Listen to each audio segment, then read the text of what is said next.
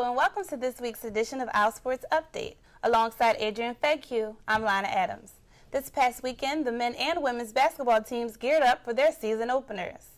The men's basketball team traveled to Georgetown to take on the 20th ranked Hoyas, and we will explain why both teams were more stone cold than Steve Austin.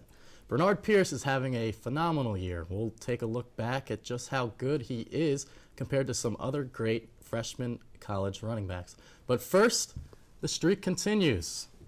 The men's football team vies for their 8th straight win of the season against those Zips of Akron. It was a chance for Bernard Pierce and the Owls to strut their stuff on a national stage. The game was televised on ESPNU. Chester Stewart got the nod at starting quarterback, and he made a statement early. Here he is, dropping back to pass with a 63-yard touchdown to wide receiver Michael Campbell. It's 7-0 Temple. Akron actually took a 17-7 lead in the second quarter. Off an Akron punt, Delano Green zips his way down the sideline for a 66-yard punt return for a touchdown. Yeah, I definitely can't do that. I don't have the mobile agility anymore. Later on in the quarter, it's Chester Stewart with one of his 2 touchdown runs. He actually had 4 total touchdowns in the game. And right before the half, Temple tries going for the sack, but, well, he misses, they missed three tackles, but it's picked off by Temple, and he returns it to the 6-yard line. Later on this drive, it's Bernard Pierce who punches it in from 2 yards out. He had 97 yards rushing on the night. Basically scored 41 points on us a year ago. It's another spread team. We haven't been great against the spread here of late, and that's a challenge for our defense. Most particularly when they run the ball well. When they run the ball well and throw the ball, then they have that play action game that comes off of it, which is very difficult to handle. Earning a bowl bid is something some schools might take for granted, but at Temple, earning a trip to a bowl game is plenty of reason to celebrate. Joe Polinsky takes a look at how the Owls got here. There has been a culture change for the Temple football team. After coming off an encouraging 5-7 campaign last season, the Owls stepped on the field with a new attitude, a new style, and high expectations. Under 4th-year coach Al Golden, the team is now thinking the 2 words that every college football program in the country dreams about: bowl game. The Owls knew that making their first postseason appearance since 1979 wasn't going to be easy. With early losses to Villanova and Penn State, the Cherry and White found themselves in an early 0-2 hole. When MAC play got going, so did Bernard Pierce. The freshman sensation rushed for 800 yards through 5 games, becoming Temple's all-time freshman rusher. With the 27-24 win against Navy, the Owls became bowl eligible for the first time since 1990.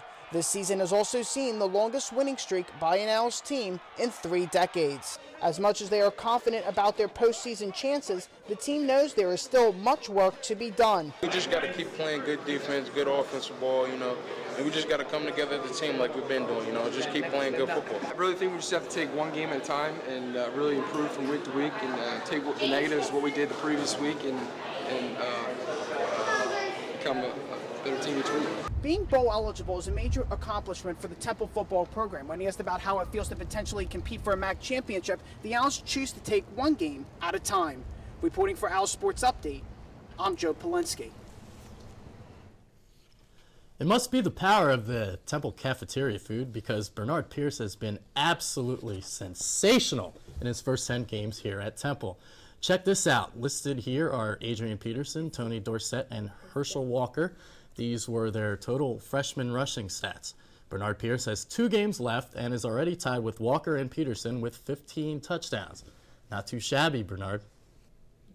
Bernard Pierce will get to shine on the field a little more this week as the Owls prepare for their final home game against Kent State. At 5-5, Kent State has 3 less wins than the Owls. 16 seniors will be honored as they play in their final game at the Link.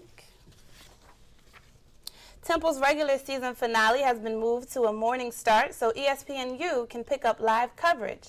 Kickoff is now set for 11 a.m. There's a good chance that the winner of this game will represent the East Division in the MAC championship game. The men's basketball team had its first test of the season as the Owls traveled to D.C. to take on the 20th ranked Hoyas of Georgetown. It was a defensive struggle. Both teams put up enough bricks in the first half to build John Chaney a nice new home on Broad Street. And in the second half, as it's the man-child Greg Monroe who lays it in +1. He hit the free throw to put the Hoyas up by 3. Off the inbounds pass, it's the big man, Craig Williams, who splits the strings on a 3 to tie the game up at 42.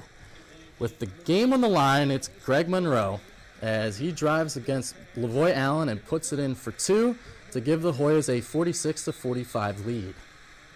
Last chance for Temple, it's Luis Guzman who drives down the floor, but he's stuffed like a Thanksgiving turkey. And the Hoyas escape with a 46-45 win. The Owls shot just 3 for 23 from 3 and 6 for 13 from the foul line. There's junior forward Lavoy Allen. The Owls are expecting big things from him this year. We start in the first half when Moore dishes to Allen for the dunk. He would finish the game with 9 points. Later in the period, Juan Fernandez bringing the ball up the court and then drives it to the rim for a tough 2. We'll have more on Fernandez later in the shot. But the story of the game was Ryan Brooks. Here's Brooks with a tough shot and the foul. There he is again with the step-back jumper and again with a tough layup. Brooks finished with a career high of 23 points, and the Owls will go on to win the game 76-56.